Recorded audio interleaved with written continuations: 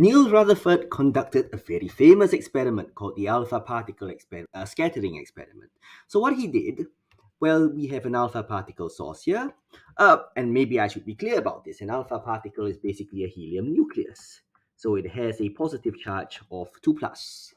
So what he did, he shot these alpha particles towards a very thin gold foil over here, and he surrounded it with a detector over here, which can kind of detect where the alpha particles would land after it passed through the gold foil.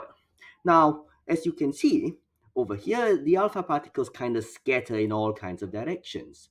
And so upon analysis of the positions of scattering, he plotted a graph of the intensity of the alpha particles with some angle, let's call it theta in degrees.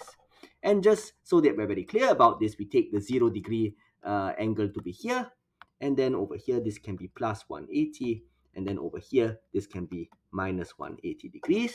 And so let's get back to the graph. What he noticed was that he got something like this. Let me try to get this nicely drawn.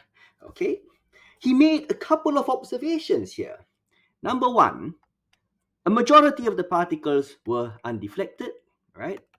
But still, there were a good amount of particles that had slight deflections, and very few had very large deflections. So what could he conclude from these three observations? Well, let's see. So it turns out, okay, that let's draw a gold nucleus over here. The reason why a majority of the particles were undeflected was because there was just a lot of empty space in the atom, right? So the alpha particles could just fly straight through without experiencing anything. Now, a lot of the alpha particles also got some slight deflections, and so there was a conclusion that there must have been some kind of positive charge within the atom itself. And so, of course, how this causes the deflections is that if the alpha particles come close enough, you will see that there is some deflection indeed.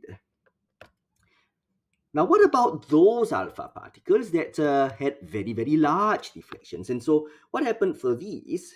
Most likely it came straight on towards this nucleus over here, and then it went rebounding like that. And so what this shows is that there must have been some kind of mass involved. And so to summarize, let's look at the three observations again. The fact that many of the particles were undeflected showed that there was a lot of empty space. The fact that there was some slight deflections shows that there is a positive charge, though it's probably a very concentrated one. Okay, that's why still many particles could be undeflected. And of course, these large deflections show that there is some mass involved. So these three observations collectively led to the model that we study very, very extensively today, where we have a nucleus over here with a positive charge, and of course the rest of the atom, as you know, is empty space with tiny little electrons orbiting around that nucleus.